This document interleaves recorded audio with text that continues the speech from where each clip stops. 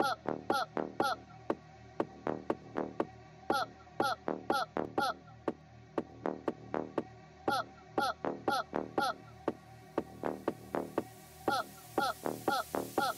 from a bitch who nigga wanna fuck. I said my face bomb, ass tight, right, stuck up, shack tight, jury on the flashlight. I been since last night, get him with that good, make the nigga act right. Pro force, don't deserve no pussy. I know that's right. Big bag, pussy, nothing friendly band, take a never listen. Y'all can party, taking all these bitches fuck. It's big bags, listen, nothing friendly band. Hey guys, welcome back to my channel. I'm your guide, Maribel, and today I have your 5-day split. Each day, we're gonna be focusing on a different muscle group. So if you're a pro, if you're a beginner, you will definitely find something in this video. So let's have fun together. Let's build strength. So grab your gear, grab your water, and let's get right into it. Shout out to Meg Willeg. I got this idea from one of her channels. She's another fitness trainer. Shout out to her for giving me this great idea. I love all of her content, but without no hesitation, let's get right into it. Okay, so today is your day one, and of course, you know your girl loves her lower body. So we're gonna hit our lower body, and I'm gonna be showing you one round of the move. However, you are gonna do 4 sets, but don't worry about that. I'm definitely gonna do a voiceover and guide you through the moves. So let's get right into our workout. I have my timer ready. We're gonna do 30 seconds of work and 15 seconds of rest. Start with warm-up, and we're gonna start with lunges. So when you're doing your lunges, you do want to make sure that you are holding your core tight. When I mean tight, I mean like a zipper. Also remember, you are doing 3 rounds to 4 rounds of 30 seconds work with a 15 seconds rest. Our next move is going to be a goblet squat. When you're doing a goblet squat, don't rush through the phases. Just take it slow as well as control. Focus on pushing your hips back and also maintaining balance. This helps activate your glutes, hamstring, and quads. You might not notice this, but I'm actually engaging my glutes at the bottom of my squat. So what I'm doing is I'm really squeezing these glutes and I'm driving myself right back up. The last movement for your warm-up is going to be jumping jacks. I wanted to add some jumping jacks just to switch it up and just show a little bit of a different type of movement. And if you know, I'm gonna start with my squats. I don't play around. So we're gonna do squats. As you could tell, I haven't been lifting as heavy just because I had a knee injury a few months ago, and I just want to be able to gradually get back to lifting as heavy as I know I could. Now, one thing that I do want to mention is your bar should not be in your neck. It should be in your back, and always take your time with each move during this workout. Once you're done with your 3 to 4 sets of squats, we are going to move to side lunges. The reason why I added this right after your squat is because I want you to focus on your flexibility as well. So side to side lunges help you with hip flexibility as well as reduce risk of hip joint problems. One of my favorite moves to do when I want to get back and just focus on those glutes. So this is called the curtsy lunge. There's so many different names out there, but it's basically the same move. You do want to do 3 to 4 sets, as I mentioned before, 30 seconds work, 50 seconds rest. Now, if you do want to make it a little bit more harder, make sure to add dumbbells or maybe do a pause curtsy lunge, which is when you just pause and then you do the other leg. Our next move is a bridge with one leg up. This move is amazing for your glutes as well as your hamstrings. Now, what I do want to say is when you're doing this move, make sure that you hold your core because this also helps you with balance. Whether you're looking to tone your glutes or tone your core, this move is it. And of course, what you do on one side, you have to do on the other. So I'm gonna go ahead and let you just see the movement, and then we'll move to our next movement. That's right, we are working on our core. Believe it or not, when you work on your core, that gives you the illusion of the slim, thick physique. So this is why we are gonna focus on the bicycle crunches. I always add a little bit of core either at the end, either at the beginning, or just throughout my whole movement. I make sure to always hold my core. And the reason why you always hear me saying this is because I want you to be focusing on your obliques as well as your transverse abdominis.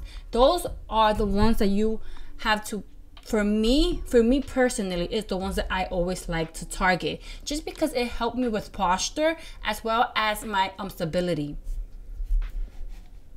Our next ab move is a standing high kick. Your force should be coming from your glutes and your quads as well as your hamstring, which is why I'm holding the weight and not moving my arms, because when you move your arms, you are using momentum. We're moving right into weight and march. I know I say this, but this is one of my favorite moves. I always say that, but it's hard to pick. There's so many good movements for your body.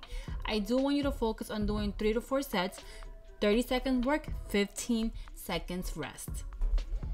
That was your strength toning session, and right now we're going to get into your cardio session. Your cardio session is actually only 2 movements that you're going to repeat for 3 sets. Starting off with squats jump. Now, when you do a cardio session, I personally like using explosive movement because it burns the most fat. And also, it does so much for your cardiovascular. So, explosive movement, plyometric is your go-to. Especially if you are an athlete, you should be doing explosive movements. I am out of breath. The way that I set up the movement and combine them is for, at this point of time, you won't be able to breathe. The way that I set up this program for you guys is basically, this is how you know if you put in the work. If at this point, you're not able to say a sentence without stopping, next time you do this workout, you have to go harder.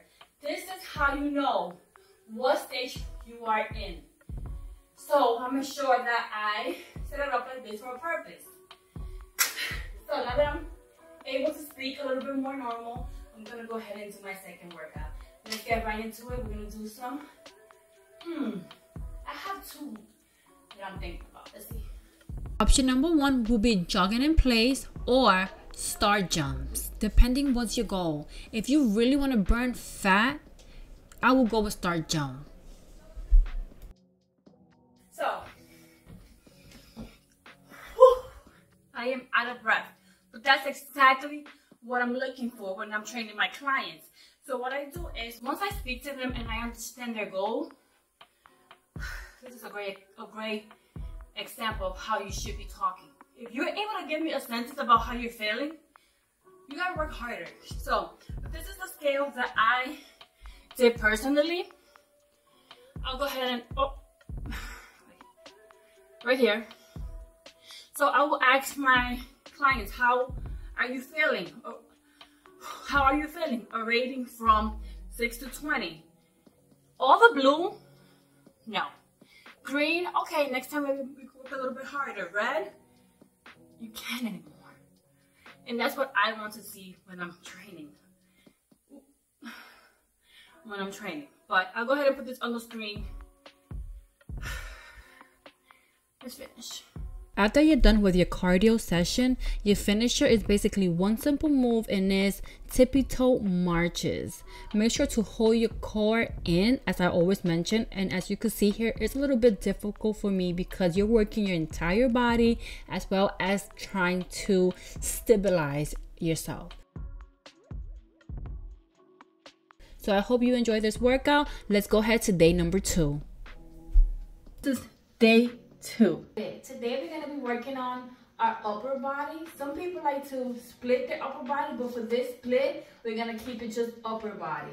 Make sure that you have different weights, because I am going to be progressing. So I'm going to have 5, 8, might go even to 35 or 20, depending how my body feels.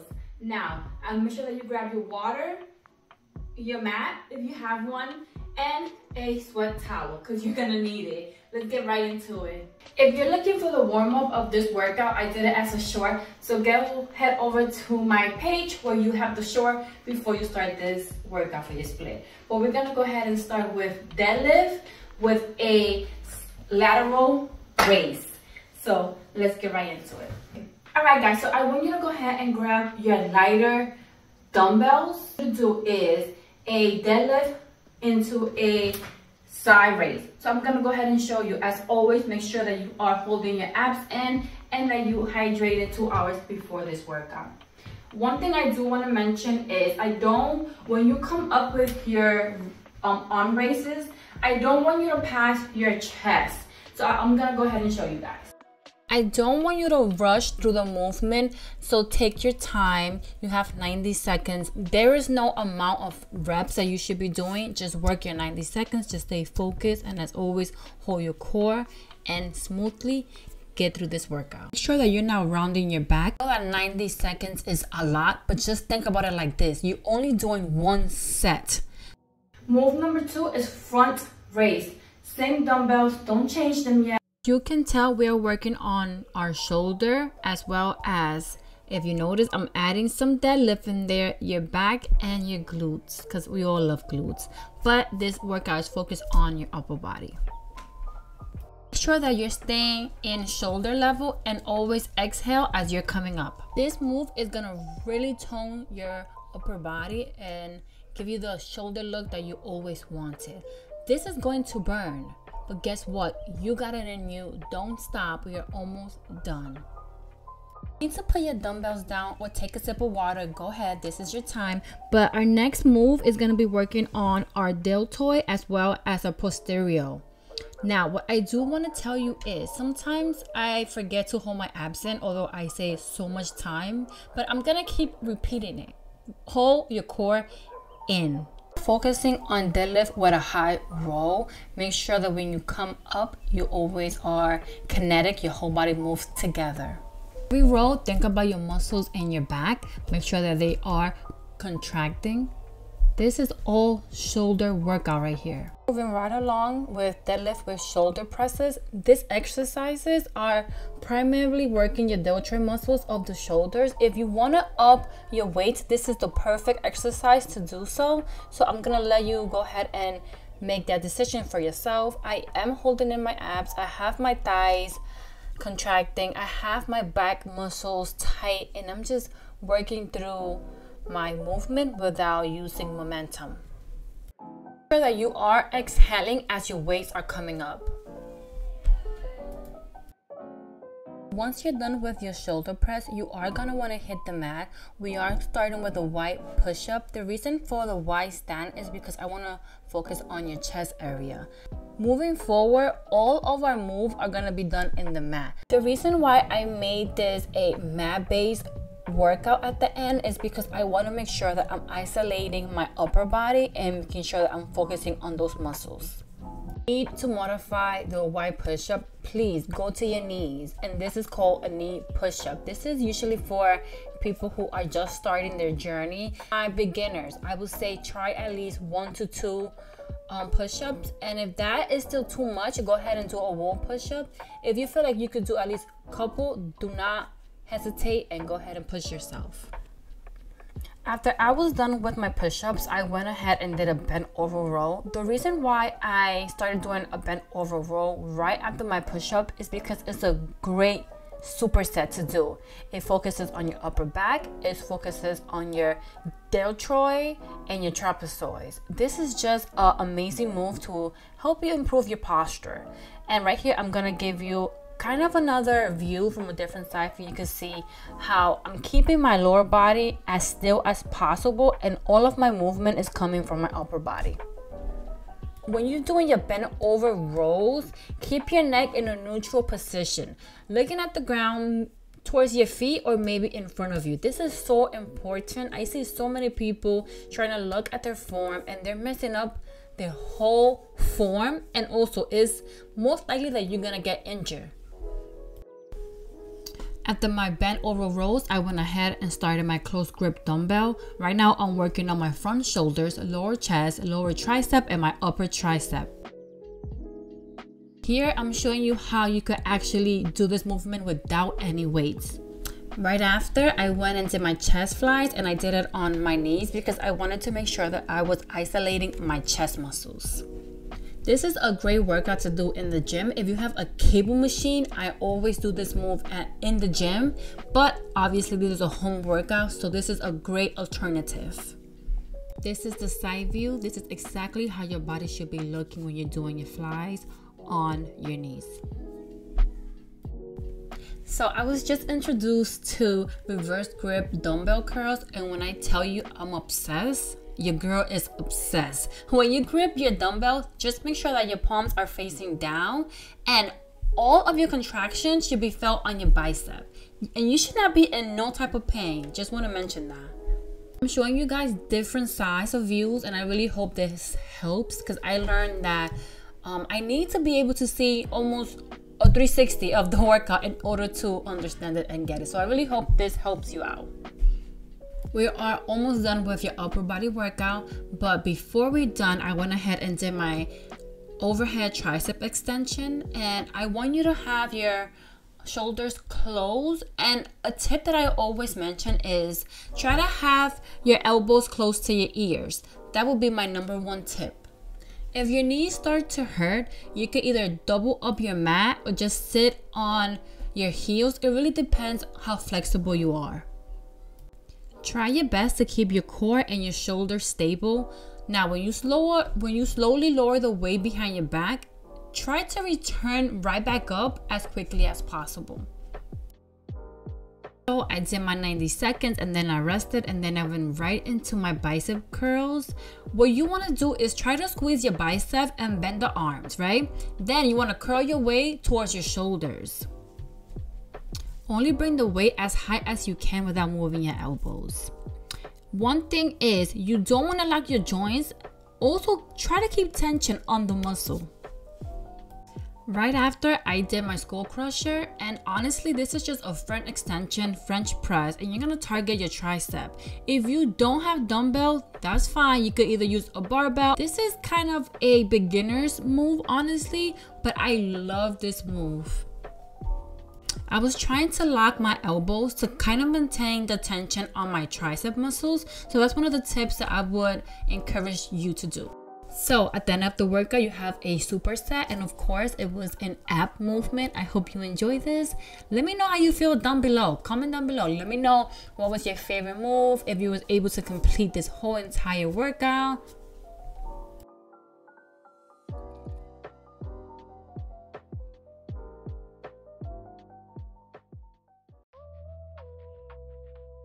Whew. Guys, let's go over to day number 3. Day 3 of my split, and I'm gonna be focusing on cardio. So I know I have mentioned before that I don't do cardio, but then I started thinking, I cycle. I've been cycling for almost 4 years, meaning that cycling is a form of cardio. But your girl is gonna switch it up. Although I'm still gonna do my cycling, I'm gonna switch it up and show you guys some cardio movement that you could do at home. Your warm-up should always be 5 minutes long. Once you're done with your warm-up, I went ahead and I grabbed a light resistant band and a heavy resistant band. The reason why I added the resistant band during my cardio is because I want to work on functional strength. Now what that means is this is going to help me improve my muscles, it's going to help me with my performance in the gym, and it's just going to help me with my movement. This is just a daily task for people who do sports. This is a perfect addition to your cardio. You do have high knees, and I also added speed drill running high knees. The difference between the high knees and the speed drill is that you are actually focusing on your speed instead of how high your knees could come up. I perform each exercise for 40 seconds and I rested for 15 seconds. Yes, your girl got a mic. I got it yesterday, as you could tell, but I thought it really wasn't gonna work, because I'm like, how is it gonna work? But girl, when I started to edit, I said, it works. So your girl has a mic, so that's what's up. So after my tap jump, I wanted to kind of progress that move, so I added in a squat. So then I went into a squat, tap, jump. Heads up, I did some mountain climbers. I know not everybody like mountain climbers. I don't like burpees, but that doesn't stop me from doing them because I know that they're good for me. This is a great time to switch your light band to one heavier. This is really gonna give you those glute movement, those glute activation that you need. You are working your core with this climber, and you are also working up your upper body. So this is a whole body movement. I wanted to also work a little bit more on my abs. So what I did was I added a hold. I hold for, I would say, not that long, and then I return to the climb, and then I hold on my opposite leg. I personally love doing plant jacks, but if you feel like it's just too much, you could just do a regular jumping jacks. It's really up to your comfort zone. I also want to mention to you that I did use my squat rack because I love it so much in the gym. It just makes me happy. I think my bar is 35, if I'm not mistaken. I think it's 35 pounds. So that's exactly what I did. I really pushed myself to work for 45 seconds, but it was so difficult. I was just out of breath at this point. I did my cycling for 20 minutes, if I'm not mistaken, maybe a little bit more. Honestly, I love cycling. I've been doing it for 4 years. It's just fantastic. But now we're gonna move on to day number 4. See you guys tomorrow. So for today, Thursday, I'm gonna be honest, I usually take a break on the 3rd day. So I either work out straight for 3 days, and then on the 3rd day I rest, and I never go 3 days without working out. So 3 days is my max. However, for the video purposes, today is Thursday and we're gonna hit full body workout. Guys, this is your day number 3, and we're gonna start off with a full body workout. The only difference from this workout is that it's gonna be focusing as if you were in the gym. All of my other workout, you can move around, you can change your movement. However, when you are in the gym, you have to be conscious of other people around you, what machines are actually available. So I'm gonna give you a gym routine, full body, that you could for sure do at the gym. And we're gonna start with sumo deadlift. That's gonna be number 1, because you know you need your deadlift. And we're gonna do sumo because you wanna focus on your glute and growing your glute. Any issues growing your glutes, always do your sumo deadlift, sumo squat. Make sure that the movement are sumo to focus on your glute. Start your sumo deadlift. You do wanna start with a lower weight and then just progressively increase. I'm gonna start with 10, but my goal is to go up to 25. Remember, only the bar or only the Barbie bar is 35 pounds. So depending what gym. So I just found out it's not 35 pounds, it's actually 45 pounds. So kudos to me. You are at, depending what bar you get, is the amount of weight. So make sure that you know how much you are actually lifting. A lot of people don't count the bar, not knowing you're supposed to count your bar. And I'm gonna do 4 sets of 12. So for this full body workout, what I did was I did upper body. However, I did more of a pulling. So this is why I'm using the resistant band instead of a pushing, which we already did on Tuesday. Into sumo squat. And I'm gonna do 4 sets of 12. This workout is perfect for the gym.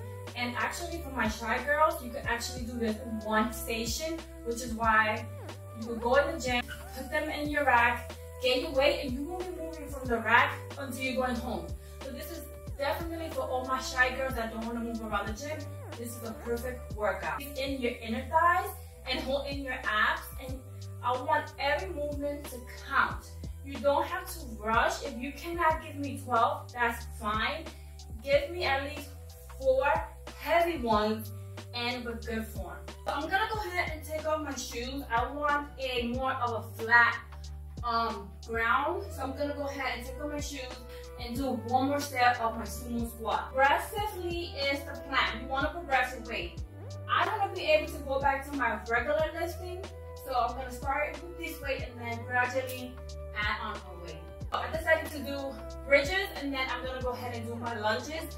The only thing is that I'm gonna add elevation to my lunge, and I'm really targeting those glutes. So don't forget to elevate the lunges and do your sumo. That would be the 2 tips when you really want to focus on your glute. I advise you to do progressive overload, which I've been doing, which I've been showing you guys since I started my fitness journey. You want to progressively up your weight if you're really trying to build muscle, a booty. You have to progressively up your weight, guys. So I know that some people are scared to lift. Do not be scared. And that's your day 4. Let's get right ahead to the last day. Day number 5. Good morning everyone and welcome to day number 5. Today is all about full body corrective exercises. This is for injury, for sports player, or just for imbalances.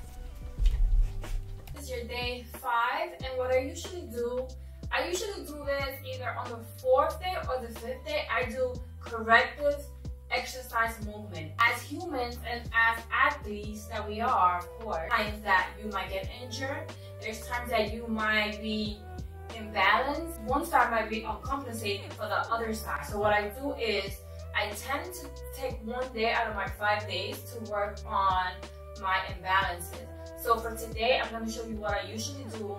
This is exactly what I do. All of this movement that I'm doing is to correct your imbalances. So if you have to do this twice in a week, I'm gonna advise you to. How do you know that you have an imbalance? You should talk to a personal trainer. They do assessment, and I could tell if somebody has an imbalance quickly. If you guys want, comment down below and I will for sure teach you how you can tell if you have a imbalance, or you go to send me a picture of a squat, and then I can definitely help you out with that. Don't forget to subscribe. I post a video every Friday and I post a bunch of information as shorts. And don't forget to follow me on my Instagram. Let's get to it. It's very important to understand that when there's a problem in the body, compensation can happen in multiple places. While we're currently focusing on the hip flexors, there could be another issue that needs attention as well. Now, for example, the hip flexors don't work in isolation. They can affect other muscles, right? So there's actually a problem with the hip flexor. It can lead to issues in your knee moving inward due to the hip abduction. To figure out the exact problem in the lumbopelvic hip complex, also known as LPHC, we might need to use another test that is known as motion measurement or muscle strength assessment. What I usually do with my client during the overhead squat assessment, also known as OHSA, is that I constantly show a low back arch. This actually tells me that the hip flexor might be overacting and we should start addressing the issue right there and then. During all of this movement that I've been doing this whole morning, I'm gonna be honest, it was much needed. I put in so much work these 5 days and now I'm gonna go ahead and rest for 2 days. However, this does not mean that I am going to binge my life away, that I'm gonna stay in bed all day. We're gonna be active resting, right? That means light walking, light cleaning. Guys, so this is my 5-day split. I hope you enjoy it. I hope you took some inspiration. I hope you took some informative information. Feel free to comment down below of any content that you want to see or anything that you need help with, or just any comment down below. I am hot. But one thing that I do want to say is you have to, no matter if you warm up and cool down every workout, you have to specifically pick one day that you focus on correcting your muscles. You just have to.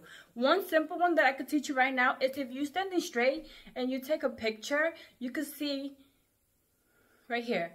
You could tell if one is higher than the other, that's actually the other side compensating for either the right side or the left side. That's just a tip. But that's all for now. I see you next time. Bye!